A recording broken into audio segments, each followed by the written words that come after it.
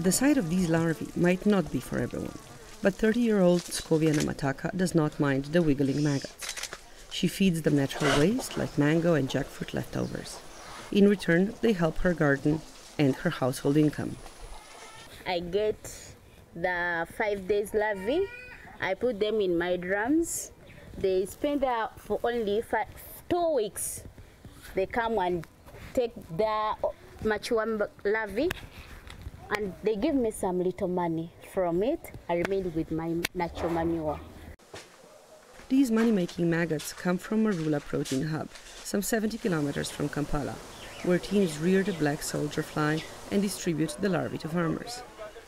Clean, eco-friendly and easy to keep, all they need is a warm environment, some water and a place to lay eggs.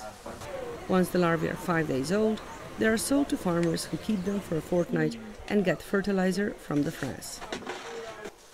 With fertilizer prices more than doubling in the region in the past year, it's a greener and cheaper alternative for local farmers.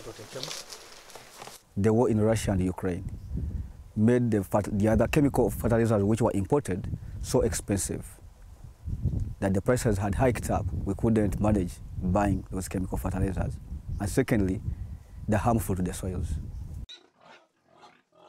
Peter Wakisi is a network technician and a smallhold farmer. He made the change to natural fertilizers 5 months ago. Today, he uses the money he saved for his piggery project.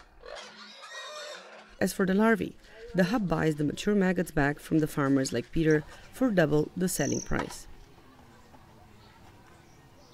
We transport the young larvae back to the production hub, but as it sits at the production hub, we have a set of clients that are interested in it.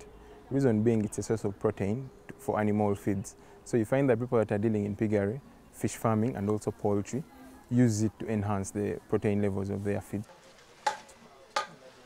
The Marula Protein Hub started the program 18 months ago. Today it employs over 100 people and helps more than 1,200 farmers.